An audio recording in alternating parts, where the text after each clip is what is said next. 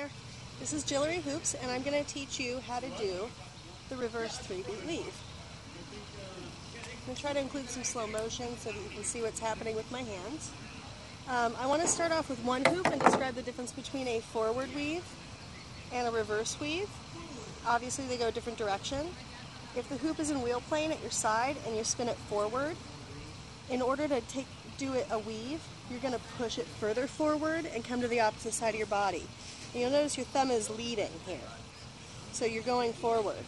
The reverse weave, obviously you spin the hoop backwards in wheel plane, and you lead with your pinky and come to the other side of your body. So that's the big difference. Now with a forward 3-beat weave, when your hand is on top, the thumb spin occurs to get you to the bottom and back.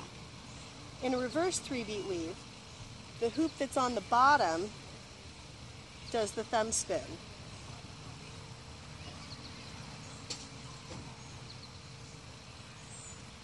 So that's sort of the main difference.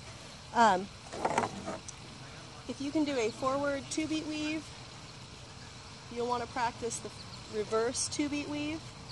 You'll notice one arm stays on top. Once you add in that third beat, the hoop that's on the bottom is going to do the thumb spin. So that's here.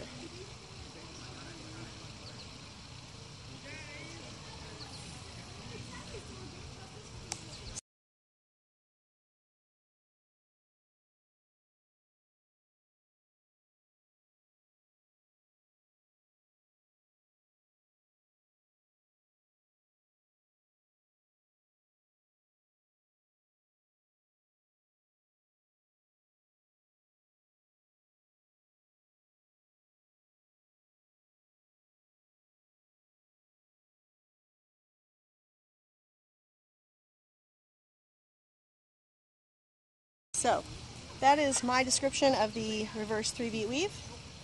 Again, when your hoop is coming up from the bottom, you're going to 3-beat around the other hoop. Alright? Hopefully that makes sense, and hopefully that helps somebody out there on the interwebs. Oh!